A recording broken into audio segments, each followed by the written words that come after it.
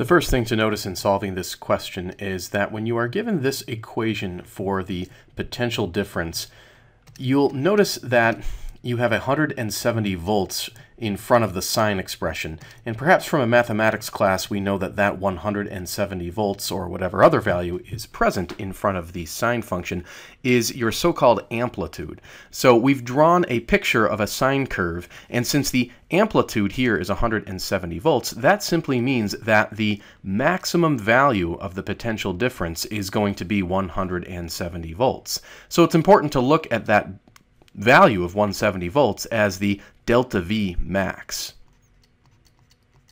And we know there's a relationship between the maximum potential difference and the RMS potential difference.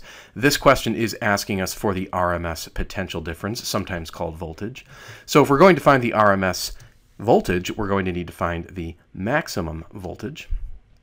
And we need to find that specifically in the secondary coil. So this 170 volts is for the primary coil.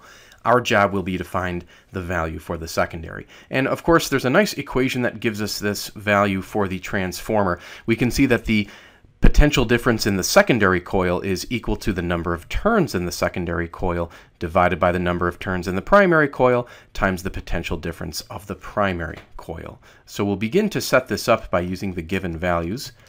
Again, the number of turns in the secondary coil is what we need first, and that is 1500. So we'll have 1500 as the value of N2, and then N1 is the number of turns in the primary coil. That's 250 multiplied by the potential difference in the primary coil, which we have said is 170 volts.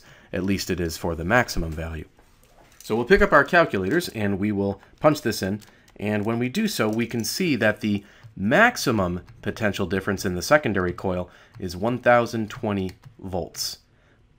Now we can easily convert that into the RMS by using this equation right here. So we'll basically take the maximum potential difference of 1020 volts and then divide that by the square root of 2. And when we do that, we can see that the RMS potential difference is 721 volts. So this would be the correct answer to the question.